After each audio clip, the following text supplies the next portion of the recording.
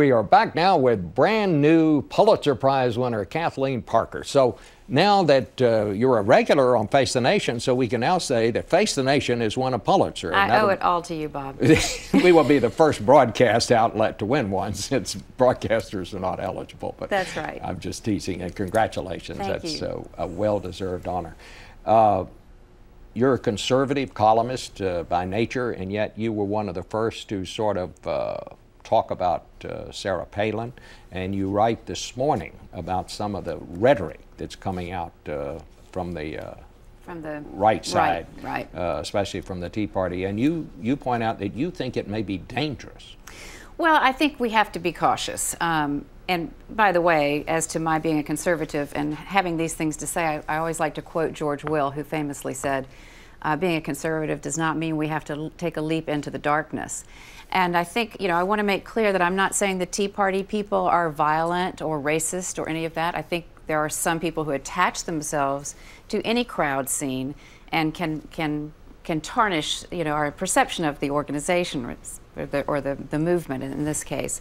So I'm not saying that the Tea Partiers are bad people or dangerous, but I think the zeitgeist now, with all this heated rhetoric and some of these words that are pretty loaded, reload, targeting, all that sort of thing. There's a danger there. I just think we have to be very vigilant. And when someone does say something that incites volatility, I think we have to call them on it. If it's a politician or a pundit or just someone in the crowd, we have to self-police and be extremely careful, because I do think there is a lot of anger and it could become something else. Someone made an interesting point to me recently in talking about how, some of this really nasty rhetoric that shows up on the internet, where you don't know who said it. There really is no accountability. The internet being the only place, the only vehicle to deliver news that has no editor. You don't know where this stuff comes from, whether it's true or false. And this person said to me, we've always had opinion that comes from various places, like during Lincoln's day, every newspaper had an editorial point of view. But this person said the difference was, in those days, you knew which paper it was coming from. Right. Now you don't know where some of this is coming from, and that is the added factor to the volatility of this stuff. And it's interesting. People will say anything when they have the cloak of anonymity. It's sort of like terrorism. We don't know where to aim our bomb, so we can't go after a country because there's no one place to focus on it. And it's the same thing with the internet. You don't know who to go after. And you and I'm sure you share some of the wonderful experiences I've had of being attacked and threatened and whatnot. And it feeds on itself, builds, and people who are not well-grounded and who may have these more violent tendencies suddenly find a place where they can convene and find validation and even find company. And I don't know where that all leads, but it's kind of scary. Where do you think the Tea Party is right now? Does it pose a greater danger to the Republican Party per se? Because if it becomes a third party, you have a Ross Perot kind of movement, and we know when Ross Perot got into it, Bill Clinton got elected because you had three people out there competing for the votes. Or does it pose a greater threat to Democratic office holders? Well, I think Democratic office holders are in big trouble come November. The Tea Party movement, it's hard to settle on who they are, what they believe, but I think essentially it's anti-big government, it's anti-more taxes, and that's why they claim Scott Brown, of course. It's because his platform happens to coincide with what they believe.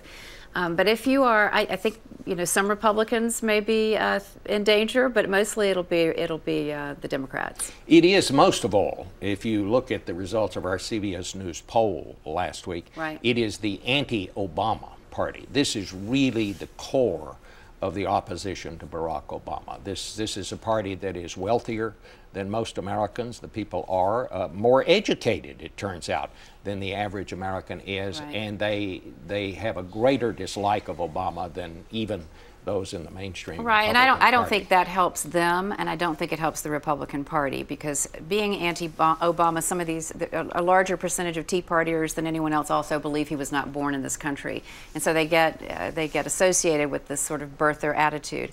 I know a lot of people who would identify with the Tea Party, or who in fact are sympathetic to the Tea Party fiscal constraint philosophy, but these sort of fringy elements are going to undermine their credibility, and I think ultimately hurt them as long as the Republicans are associated with them. I know when you win the Pulitzer, they submit a body of work, and I guess not you, but your editors picked out a number of columns that you wrote, and one of them was about Scott Brown. What do you make of Scott Brown? Well, I think Scott Brown, I think what you see is what you get. You know, he is just he's a very independent fellow, and he's going to tick off somebody every time. You know, the Tea Partiers like to claim him, and then, you know, the Republican Party wants to claim him. But he votes, I think he said to you, he votes according to each issue, and he approaches each issue as independently, and I think he is that. He's a very straight shooter and a regular guy. He's a good guy, but he's going to make people mad. We have about 20 seconds. Do you think it is politically risky for Republicans now to be identifying with Wall Street bankers in light of these outrages that keep coming to light? I think so. I think they're going to have to. You know, the banks have become even bigger and more powerful, and I think that's certainly part of what the Republicans are going to have to confront. And I think they're on the other side of that.